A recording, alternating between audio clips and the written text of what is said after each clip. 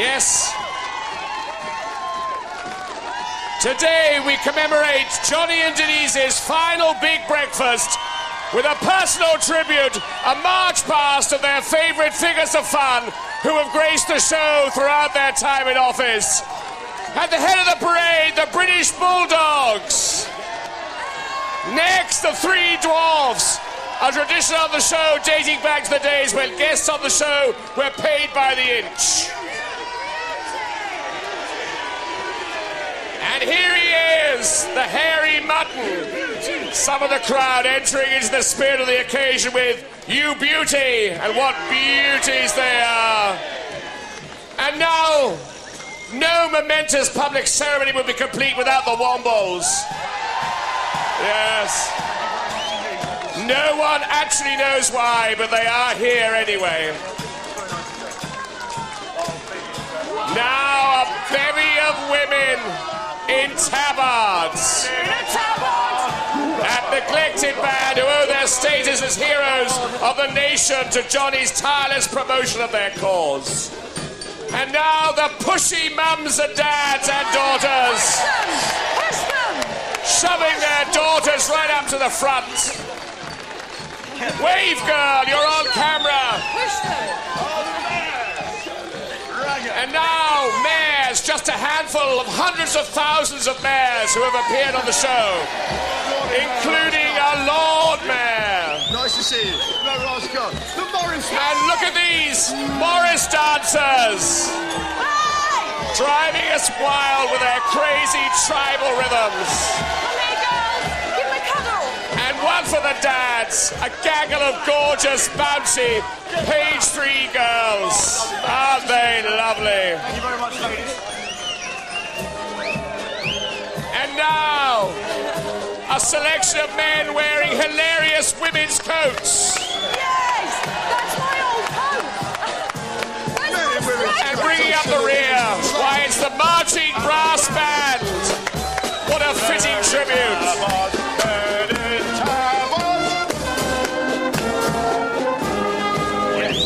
Now here comes the fleet of Spitfires to drop 1,000,000 rose petals on the house. How about that? Yes! Oh, I'm sorry. We've run out of time. We have to roll the titles.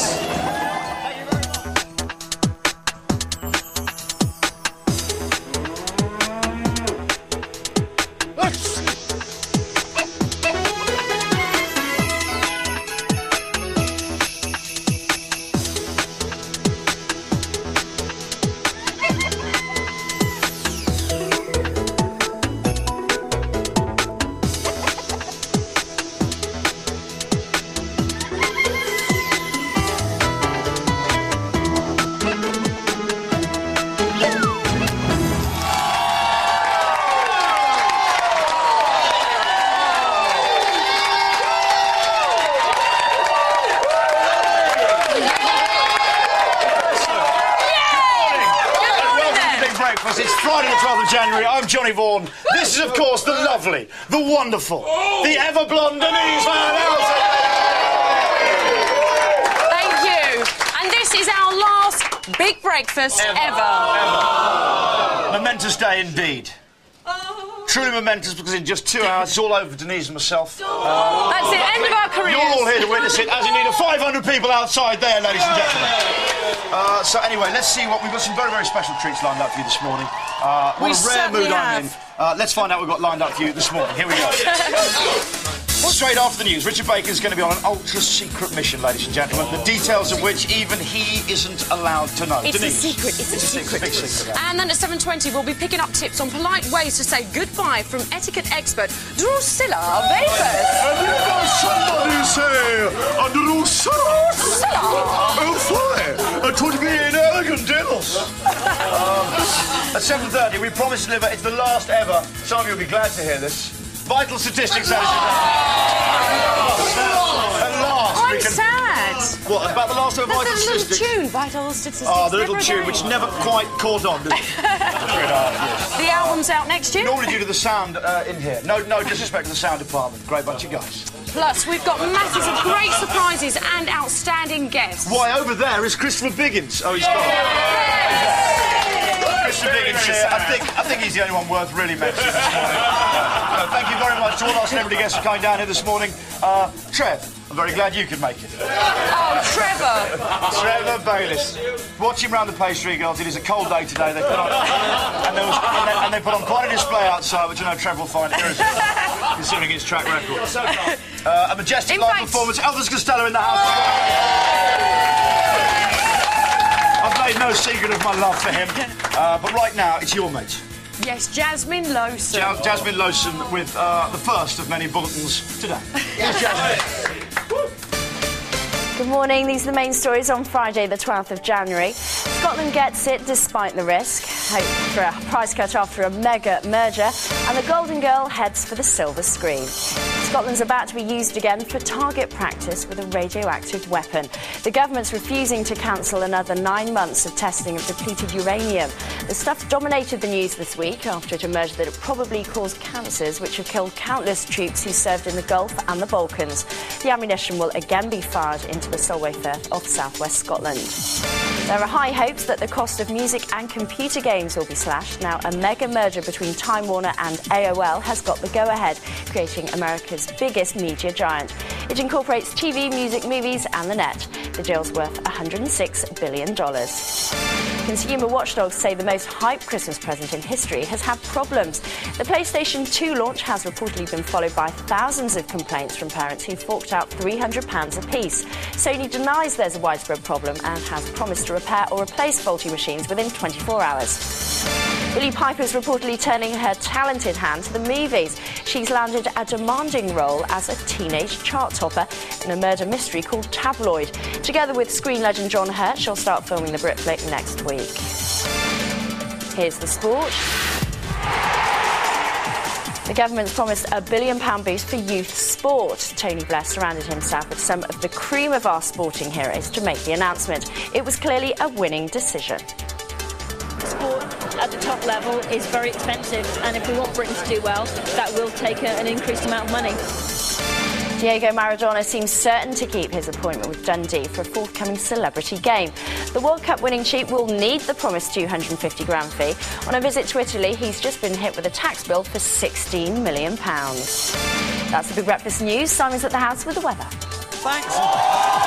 Thank you very much, Jasmine Lowson. Well, it's another cold day today, I'm afraid, but it should be rather dry. But expect this, yes, it's that horrible biting northeasterly wind to be tearing through the place today, so it will feel a lot colder than it is. This morning, though, reasonably good. The same kind of template we've had for most of the week. That broken cloud, little bits of sun creeping through, but that biting east wind never really going away. A little bit of rain expected, I'm afraid, in Cornwall. Shouldn't hit us, though, so that's quite good news. This afternoon, very little's changing. That penetrating wind, harder in the south, I'm afraid, than in the north, so that's us again. But pretty much the same outlook, cloud, sunny breaks. That's all from me. I'm back in half an hour. Now it's back to Johnny and Denise.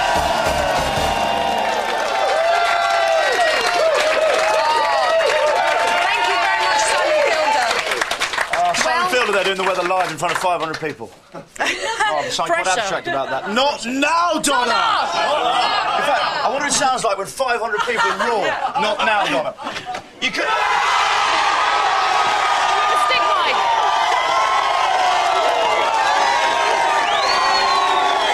Bring it on. You couldn't just... Hang on. Yeah. We would like you all to shout as Donna enters. Go through there. Okay. Not now, Donna. Okay, just wait. Not now, Donna, as she comes out. Please. Okay, Donna Air, ladies and gentlemen. Not now! Thank you very much indeed. We're back out. Here we go. What a lovely noise that was. Easy, lads.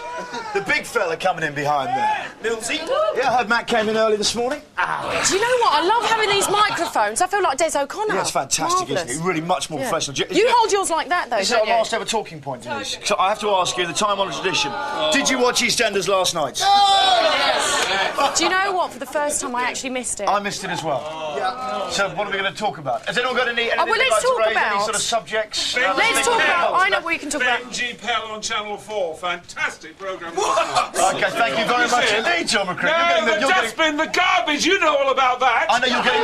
Oh yes, him, the Benji Pell. Fantastic. Was it a good documentary? Fantastic programme. Thank you very much. Anyone else watch anything nice last night? Lionel Blair, you're going to plug something, aren't you? You're going to go. I didn't watch anything last night.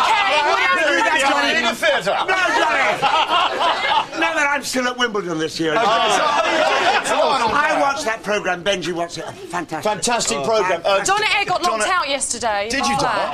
It took 3 hours to get in my house, but I don't want to talk about that. I want to say Keys, Donna. That's what you need. I want to say that I'm going to really miss the pair of you. No, Donna, not yet, Donna. Now, Donna. Now is not the time for tears.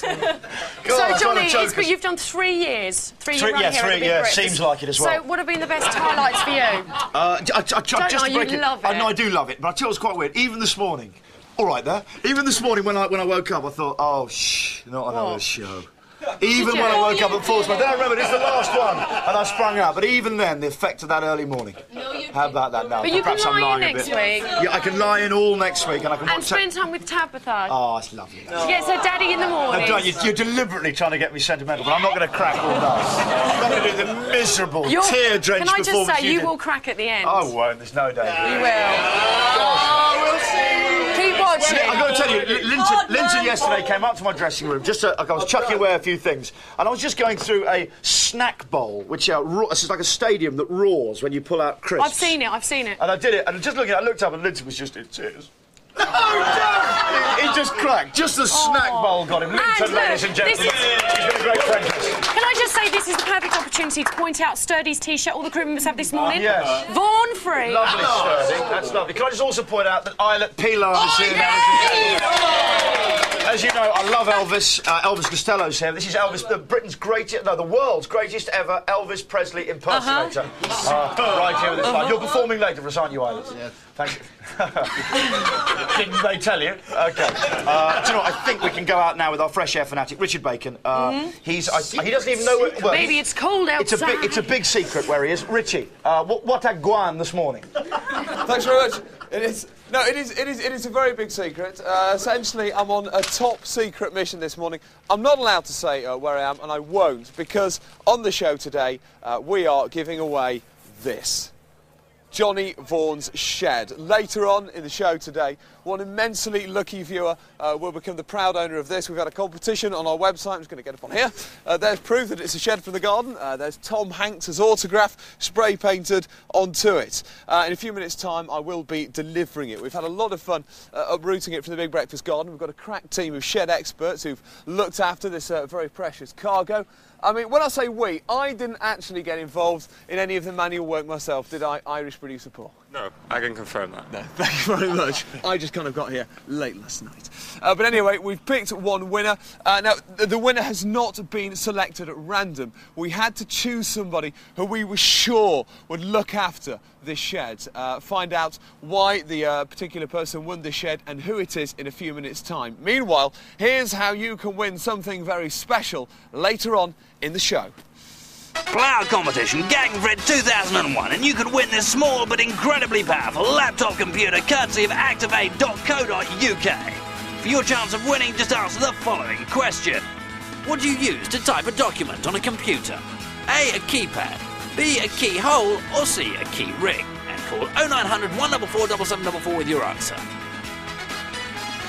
Get the January blues, because all next week Richard Bacon will be joined by a galaxy of great guest presenters.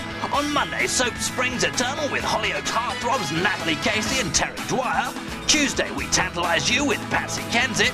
Wednesday, That's Magic with Paul Daniels and the lovely Debbie McGee. Thursday, Lita and Faye step into the presenter's chair. And on Friday, Lita Snowden and Richard Whiteley start the countdown to your new Big Breakfast. All this and more on the Big Breakfast. It's the dawning of a new era.